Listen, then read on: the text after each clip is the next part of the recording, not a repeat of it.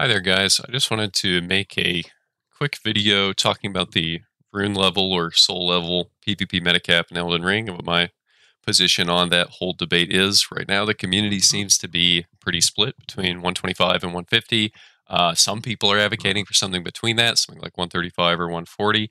And I just wanted to say my take on it because personally, when you kind of look at the new caps in Elden Ring and you compare them to the caps in Dark Souls, Demon Souls, the older games, I personally think that 125 is, I would say, obviously too low and really hurts build diversity because it pushes people towards pure builds exclusively because you just end up with so much more in the way of stats at soul level 125. And I think I can show you what I mean by this.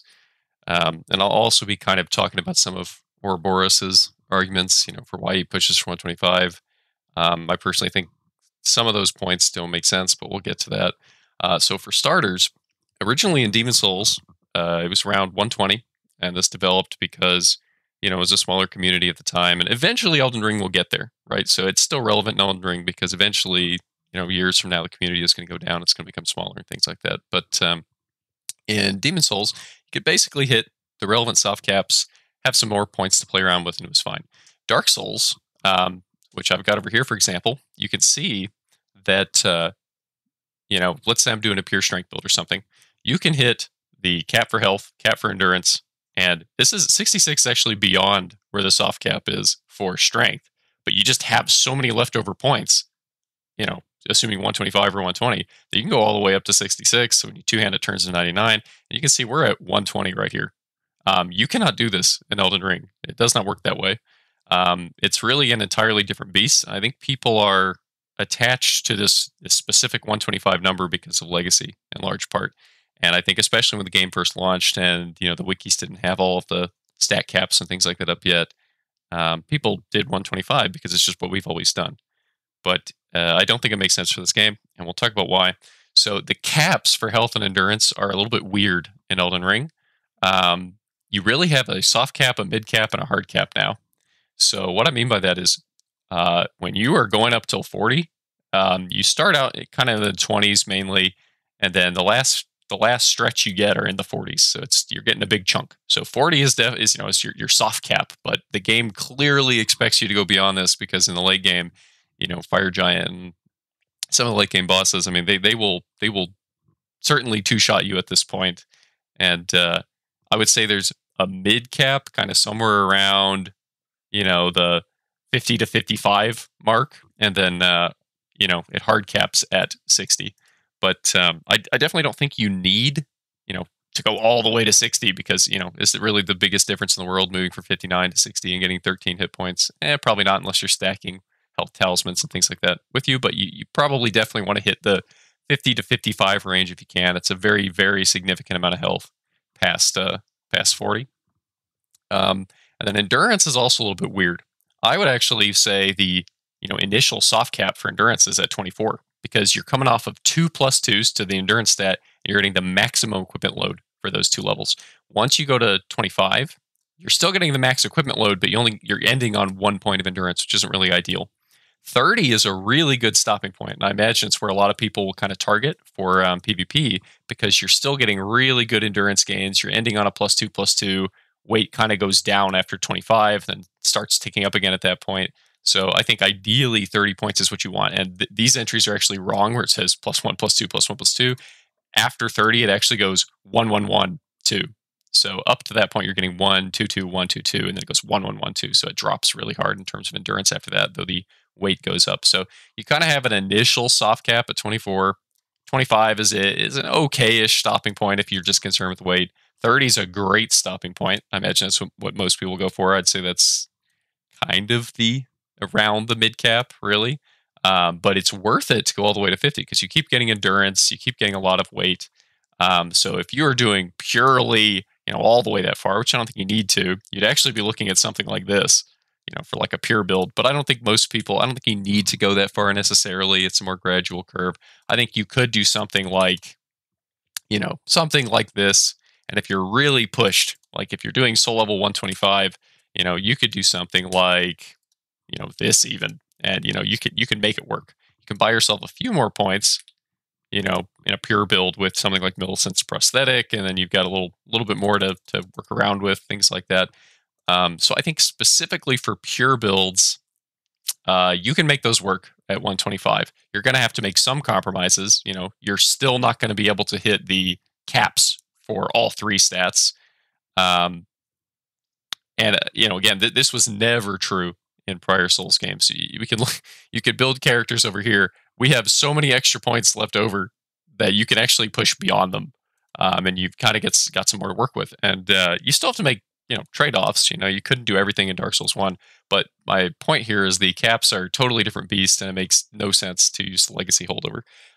Ouroboros made some comments about, okay, well, damage is too high in the game, and that's why levels should be lower. But this argument doesn't make sense to me because, one, your defenses are tied to level, right? So if you let people go to 150, let's say, instead of 125, they're going to have meaningfully more defenses, and you're going to have a lot more points to throw at vigor. They've also since patched the game, where weapon arts do way less damage now, things like that. They've adjusted some of the dominant weapons, dual wielding from Protown, things like that. So, maybe that argument was more true at the time. I don't really buy it personally. But this whole argument is less for pure builds, though I do think it's relevant that, in the olden days, a pure build, you could reach all the caps and push beyond them because you had so many extra points to play around with, But in Elden Ring, if you were to, and again, we don't have to go to 50 because that's a long way, but you can see that, even for a pure build, you're ended up at a way higher level. But if you do something more considered, you still end up above 125. And if you want to use talisman slots, then you can bring that down and get closer. But think about the ramifications for 125 for non-pure builds. The reason this hurts build diversity is because you are pushing people to just do pure builds because you end up with way more total stats for what is relevant to what you're doing. If you want to put mind in here, like let's say you stop at 42, because 42 is a bit of an interesting stopping point because it goes down to 26, then back up to 27, and then it starts dropping after that again.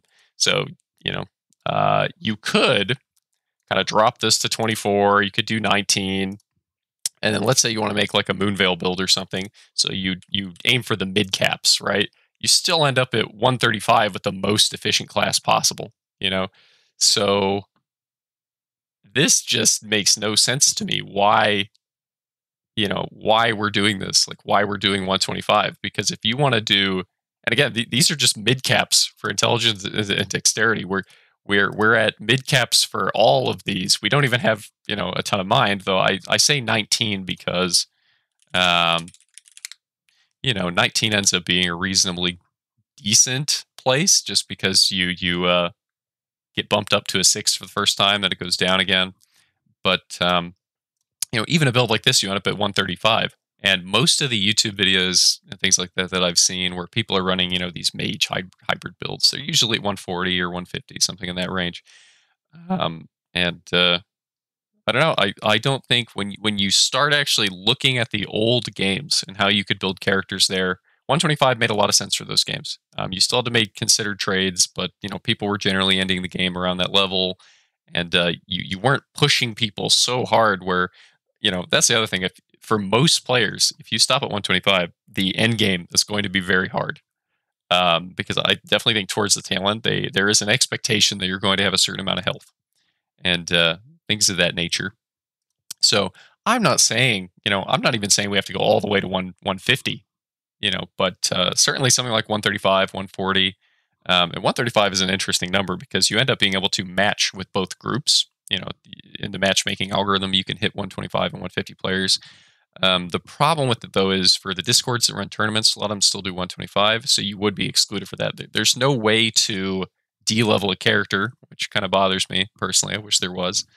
So you're kind of just screwed, and you have to make a new character. And there is a way to back up your save, but I think it's all encompassing for all your characters and things like that. So it takes a lot of time to build these things. And one of the things I know Fighting Cowboy talked about was how the general player base is going to be excluded from a lot of things, or maybe Stilovsky. I could be messing them up.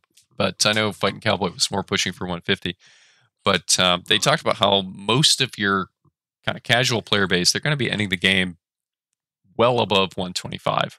So unless they make an entirely new character, they certainly can't participate in those kinds of tournaments and things like that. But I don't know. I just think when you crunch the numbers, when you look at the curves, you're hurting build diversity, not helping it by setting the cap so low, because you're pushing people towards pure builds or things where they can maximize their health and endurance. And anytime you throw a mine into the mix, it gets pretty tough. So that's my position on it. Personally, I think people are attached to that specific number more because of legacy and because when the game started up, people just carried it over, maybe assuming the caps are the same. But I don't think it makes sense for Elden Ring, and I personally think a lot of people said, oh, there needs to be two metas. There's the duelist meta and the other. I don't agree with that. I think the duelists are wrong, and they need to adjust their position in this case. And if they don't, they're gonna end up excluding a lot of people, and they're going to make PvE harder, and it doesn't make sense to me with the caps. And if the whole point is to transpose, the rationale and the reasoning for the old game, onto the new one and say, okay, well, 125 in Dark Souls 1, what does that mean in Elden Ring? It must be higher than this, than 125. And again, I actually think ideally you'd want to at least be, more in the 52 or 50 health, 30 endurance range if you can manage it. So I'm all for. I think it's really fun to plan out characters. I think it's really fun to decide in advance what talismans you're going to use, and what's the most efficient starting class, and what weapon do you want to use and all that stuff. I have a lot of fun with that. But I had a lot of fun with that before, where we had more stats to play around with. And if you actually go to most, whether they're like Reddit polls or what the general community thinks, most of the general community actually seems to vote for a higher cap, more towards 150. But you just, I think you just have some very vocal members of the community that are pushing really hard for 125, and that's fine. I'm sure that tournaments will keep being held there. But, I do think what we really need is we just need people with a platform who are into the PvP to, hash it out, set a value, put it on the wiki. Because I think having the split values, people don't really know what to build around. They don't know what to target. And you have to err on the side of lower rather than higher because you can't de-level the characters. But I urge you, mess around with the character optimizers, look at the curves, on the wiki and things like that. And I expect most people will come to the conclusion rather naturally that 125 does not work anymore for Elden Ring. But anyway, thanks for your time. Have a good one. Bye, guys.